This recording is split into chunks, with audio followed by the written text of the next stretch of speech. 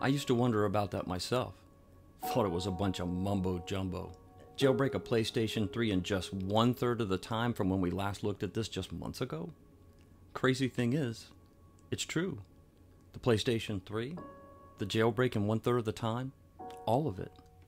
And I'm about to show you how to do it, because in this video, I'm going to show you all the steps that you need to take to get your PlayStation 3 fat or slim console jailbroken in just 1/3 of the time.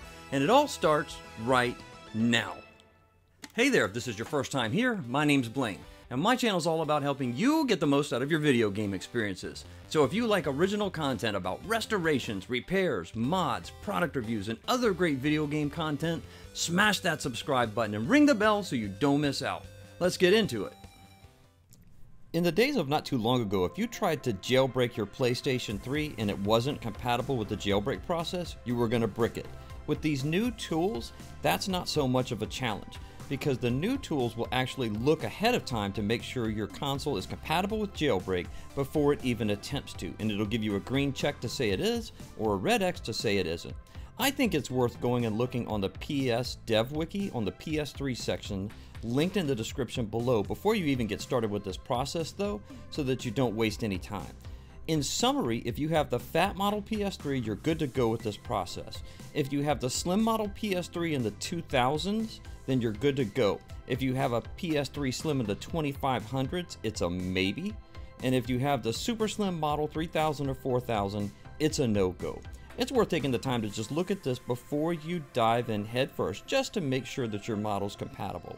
If you see yellow, it's a maybe, and if you see red, it's a no-go. Check your model against the Dev Wiki first. What makes this jailbreak process so special is how few supplies are actually needed. Of course, you need a PS3 fat or slim model that is compatible with the jailbreak process. I'm using a PS3 fat model here. Online access for your PS3, a USB drive formatted in FAT32 format no matter the USB drive size, and a Windows PC to run a specific application. That's it. You'll need to make sure that you're on a modern version of the official firmware to get started. Slide over to Settings on your PS3 menu, come down until you get to System Settings, scroll all the way down to the bottom, and one up. That's where System Information is located. Select it and you'll see which version of the system firmware that you're on. In this case, I'm on 4.86, which is the one that I recommend, but anything from 4.82 to 4.86 will work. You'll see a slight shift in the date and time here where I re-recorded some video, pay it no mind. Press circle to go back one level to get to settings. Then scroll down until you get to date and time settings and press the X button. You'll need to make sure you have the right date and time on your console to move forward. So select date and time and just set it over the internet. That should get you caught up.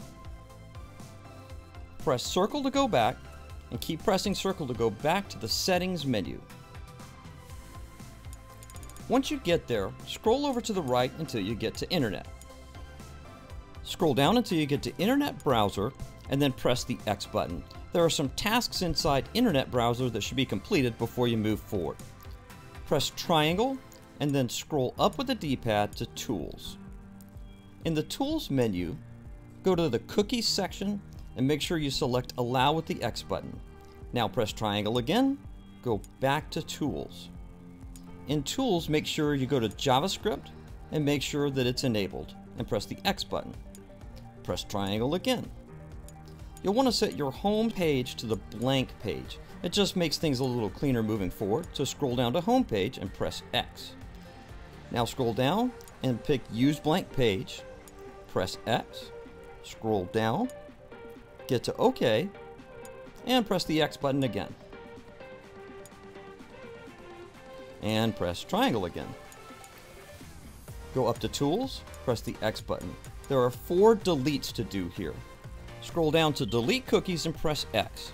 Slide over, pick Yes. Press triangle, go to Tools, and scroll down until you get to Delete Search History and press X.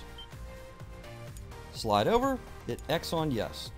Triangle again, back to Tools, then scroll down again until you get to Delete Cache. Slide over, select Yes. Triangle one more time. Up to Tools. Then scroll down again until you get to delete authentication information and press X. Slide over, X for yes. Now close the browser completely out. Press circle. It'll say, are you sure you want to close? Slide over to the left, pick yes. Now press X to go right back into the browser. Press start on the controller. This is going to pull up the virtual keyboard. You'll need to access the following website, ps3exploit.com. Note that there's no E in the word exploit here, just ps3exploit.com. It's the hub for everything we'll be doing moving forward here. Press select on the controller so that you can add this to your bookmarks for current and future easy access. Pick add a bookmark with X, scroll down, and press X to select it to add it as a bookmark. Using the left analog stick on the controller, move the cursor pointer up to where it says BG Toolset. Now scroll down to where it says Main Site. Then press the X button to select it. If you see this prompt, just tell it yes and then scroll down to Do Not Display again and select the checkbox. Then press X to continue. This BG Tools website is the gift to us gamers that has literally cut the jailbreak process time in half. Go ahead and bookmark it right now so that you'll have it as an easy reference point moving forward. Use the left analog stick to move the pointer up to where it says Flash Memory Manager and press the X button. The website's going to take just a moment to analyze what kind of console you have and its suitability for the jailbreak process. You'll hear your console beep 3 times, and when it's done, you'll see either a green check mark or a red X right here. Of course, this is a fat model, so it's guaranteed to be jailbreakable. But if you get a red X here, just go ahead and stop because you can't do this. You can go the PS3 hen route, and we'll talk about that in a different video. Now that you know that your PS3 can be jailbroken, let's back up your system memory. Insert your USB drive that's FAT32 formatted into the rightmost USB port on your console. Use the left analog stick to move the pointer over to Flash Memory and press the X button. Then scroll down to Save Flash Memory Backup and press the X button. You'll be presented with some choices as to where you can save your backup. You want the one that says Dev USB 000. It's easy to find, and that's why you put it in the rightmost port out of your USB port choices. Now it will do a backup of what's called the dump.hex file. That's your system memory on your PlayStation 3. If anything goes wrong, you'll be able to take this to someone who has a hardware flasher and restore your PS3 right back to its original state. The backup can take several minutes depending on which model of PS3 you have. Once the backup process is complete, select Close with the X button, and then remove the USB drive from your PlayStation 3 and put it into your Windows-based PC. Let's make sure that the backup file that copied over to the USB drive is legitimate and not corrupted in any way before proceeding. A quick note here, you'll need to have file name extensions turned on so that you can show them as you're going through this process. Click on the View tab and then move over to the right of the screen and you'll see file name extensions with a checkbox next to it. Make sure there's a check in that box so that you can see the file name extensions moving forward. All of the upcoming links are listed in the description below. Let's go ahead and get the downloads that you need moving forward. In your web browser, go to this address which is on the GitHub to get PS3 Checker. This is a piece of software that will take that dump.hex file, which we'll address in just a moment, and make sure that the backup from your PS3 has no warnings, no errors, and is a complete and safe backup copy. It's just not completely intuitive on the GitHub where to get this. What you actually want to do is download it from where it says View Raw. Click that, and then the PS3 Checker file will download. There are a number of different kinds of custom firmware you can install on your PlayStation 3. For this example, I'm going to be using the Ferox Cobra custom firmware because I found that it works very well and it's very easy to install with a minimum of steps. The download link at the PSX Place website is right here, but keep this page open because you're going to need this. It's called an MD5 number. It's basically just an alphanumeric value that establishes the legitimacy of the custom firmware that you're downloading. The custom firmware is on the Mega site. Just click on the Save button to download the software. No need to watch paint dry. Download accelerated. Let's move on. Every jailbroken PlayStation 3 deserves to have MultiMan on it. This is one of the best content management software pieces you can possibly install. It lets you not only back up your PlayStation 3 disc directly to your hard drive, but gives you access to all kinds of other amazing features. Follow the link in the description below to this website, which is called Brewology. Grab the download right here where it says MultiMan Base. All the way over to the right, there's a download link. Click it and you'll download the package file that you'll need to install. Let's check your system backup memory file, that dump.hex file, to make sure everything went to plan. Go to your USB drive. Grab this dump.hex file and copy it. First, make a backup of it. I just put it right here on the desktop for now. You can put it wherever you want to save your backup files. Go to the Downloads folder. Where you see this PS3 Checker, extract this folder. You don't need to open the folder when it's done, just extract it. Now delete the compressed volume to prevent confusion.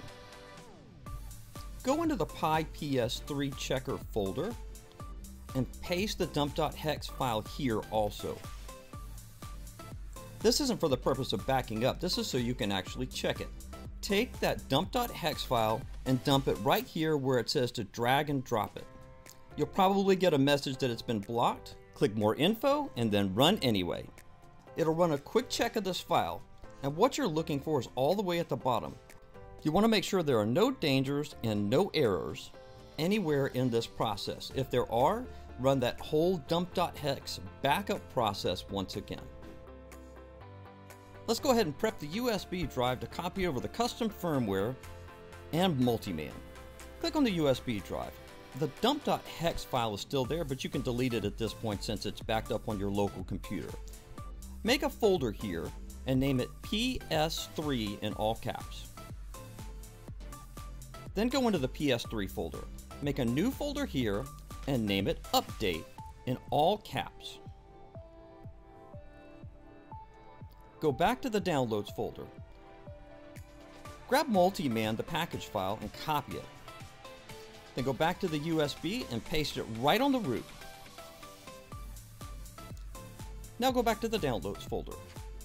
Grab your custom firmware file and copy it. Back to USB. Go into the PS3 folder and the Update folder.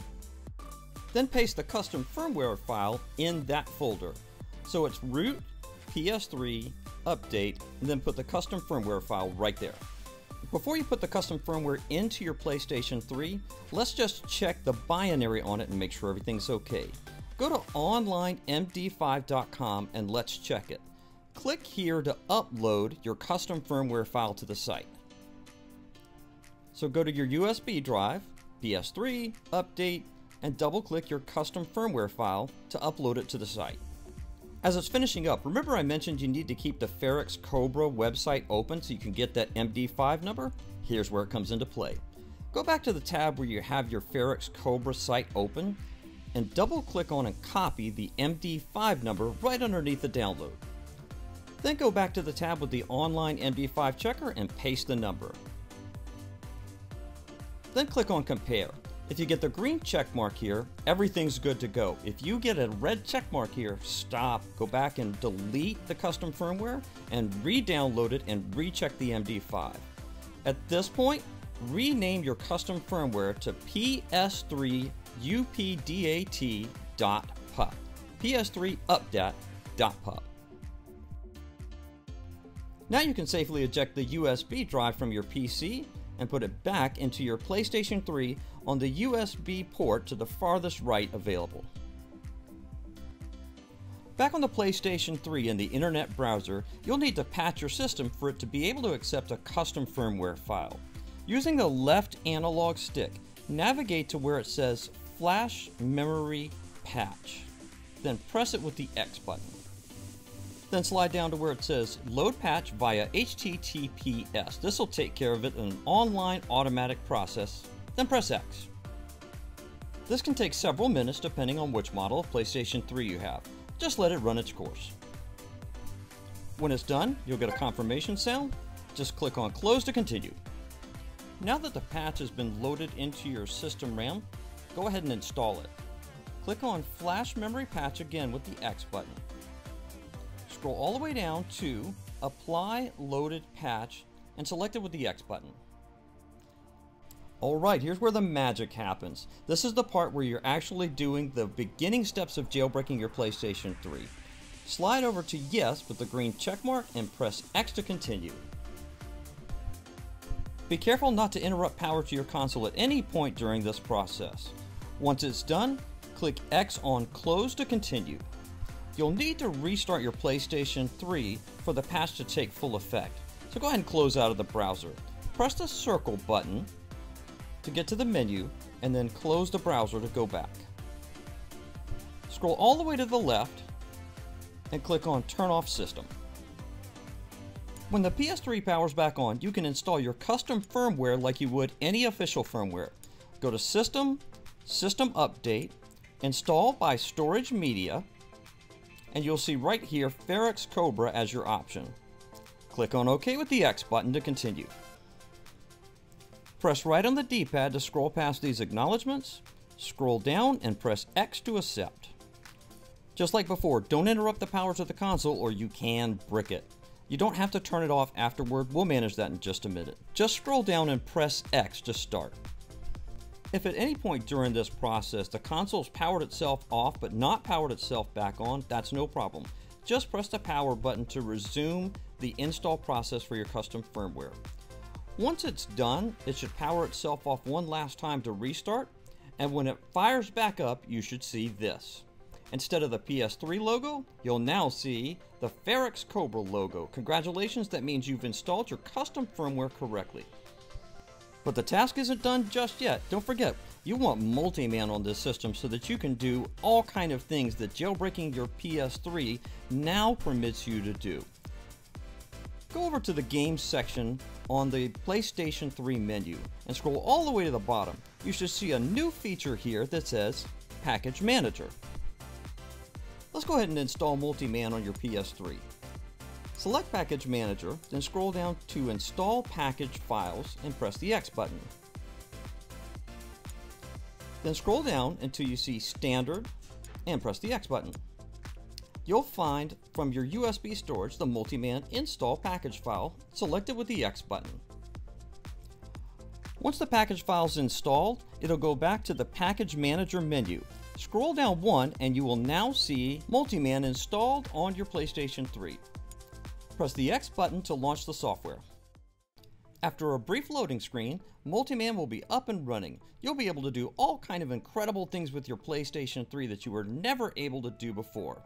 I recommend the next step in this process is to learn how to copy over games from your PlayStation 3 disc to your hard drive for improved reliability, faster gameplay performance, and reduced wear on your Blu-ray drive. Check out this video here, shown on screen and linked both in the description below and in the pinned comments to learn exactly how to get that done. I'll look forward to seeing you there.